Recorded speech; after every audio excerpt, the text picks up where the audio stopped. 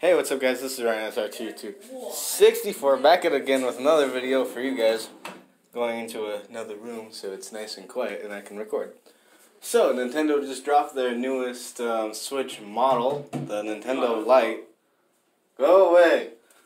Anyways, so Nintendo dropped the Nintendo Lite on us, and the Lite looks pretty okay, but if you already have a Switch, I don't think there's a really good reason to go buy it.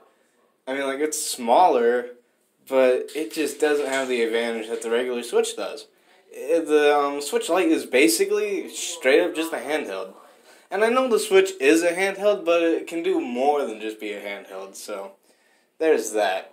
It is really interesting. It's really nice that the Switch Lite has a D-pad, but why don't you just make a standard Joy-Con that has a D-pad? To me, I think that would make sense. Yes, and you do have the Hori D-pads, but they're not as good as a regular Joy-Con, in my opinion. They're just, they're not wireless, and that's the whole point of a Joy-Con, in my opinion. It used to be wireless and has a rumble and all that stuff. You can get them custom made, but at that point, what's the point? So, man, there's some annoying. It's inappropriate and disgusting. No, it's not. Oh man, there's some idiots. Hey, you can't smoke weed in here. Anyways. So ultimately, the Switch Lite is a neat little thing. That's allowed in there. But honestly, I don't think it's really that useful. Stop feeding your pet cheeses. I'm sorry guys for the background noise. So anyways, I think... Are you bidding on an eaten slime ball? Anyways, I'm sorry guys. One of the roommates I have is getting on my nerves right now.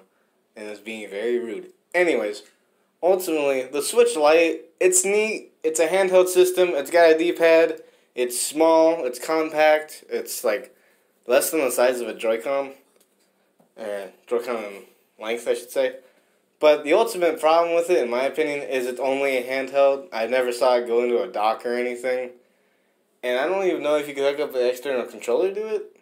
So, it's legit just a handheld, which is kind of lame in my opinion. So it's basically a 3DS souped up and you can play Switch games. So overall, I think it's kind of in my opinion. Could it be cool? Yes. But here's my ultimate problem with it. I would get one, but what would be the point of it? I already have a regular Switch. And so I personally, I think it's cool, but I have no use for it.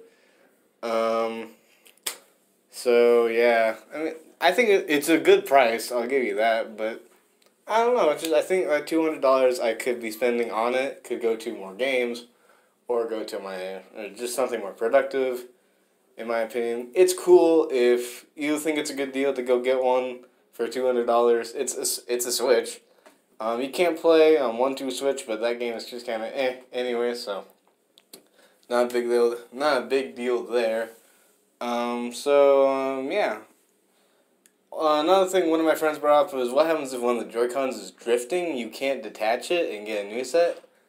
I really wonder what they're going to do about that. Maybe the drifting problem isn't there and they've been working on getting rid of that drift problem, but who really knows. So, ultimately, the Switch Lite, it's cool, but really not my thing. So, this is Ryan SRT264. Sorry about me, amigos, so peace out, guys. I hope you guys have a great day. And, what are you guys' thoughts about the Switch Lite? Is it cool? Is it lame? Should I fix my Switch? Which, it's not broken, but something may or may not have broke off. Probably. I should probably fix it. So, this is Ryan SRT264. Signing out, me amigos. Peace.